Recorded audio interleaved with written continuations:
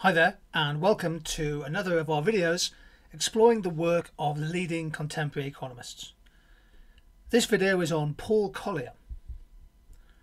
Paul Collier is one of the most influential development economists in the world today. His work has focused mainly on government in low-income countries, understanding economic growth in sub-Saharan Africa, the economics of civil war, overseas aid, the impact of globalisation and poverty. His most famous books include The Bottom Billion, which is a look at the causes of and policies to reduce extreme poverty, The Plundered Planet, a major work focusing on how the lowest income countries can avoid the natural resource trap, Wars, Guns and Votes, Democracy in Dangerous Places, the Economics of Corruption and Civil War, and most recently a book on international migration flows, Exodus. Professor Collier finds that the living standards of the world's bottom billion have basically stagnated over the past 40 to 50 years. Extreme poverty has fallen, but he identifies 4 development traps. These development traps were explored in his book, The Bottom Billion, and referred to again in The Plundered Planet. The 4 development traps are conflict, reliance on natural resources, being landlocked with bad neighbours, and poor levels of governance. Landlocked countries in particular face many challenges to integrate successfully in the global economy. Without good infrastructure and efficient logistics businesses, it becomes extremely difficult and costly to get their products to markets, including to the countries of trade partners. Some landlocked countries have been doing well recently.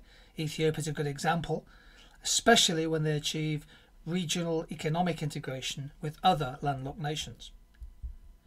Paul Collier has done some extremely important work on the strategies to help overcome the natural resource trap.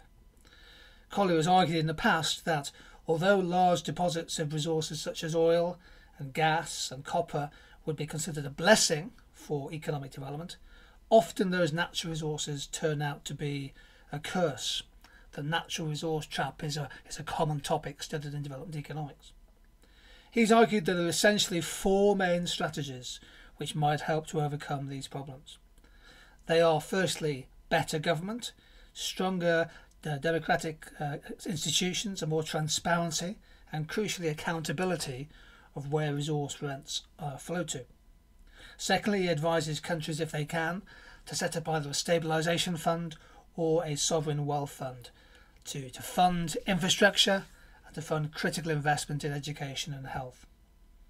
Higher taxes of natural resource profits are important, again to fund public and merit goods, and he also argues that primarily dependent countries should look to diversify, particularly investment in processing and light manufacturing, which help these countries move up the value chain and achieve higher per capita incomes through higher productivity.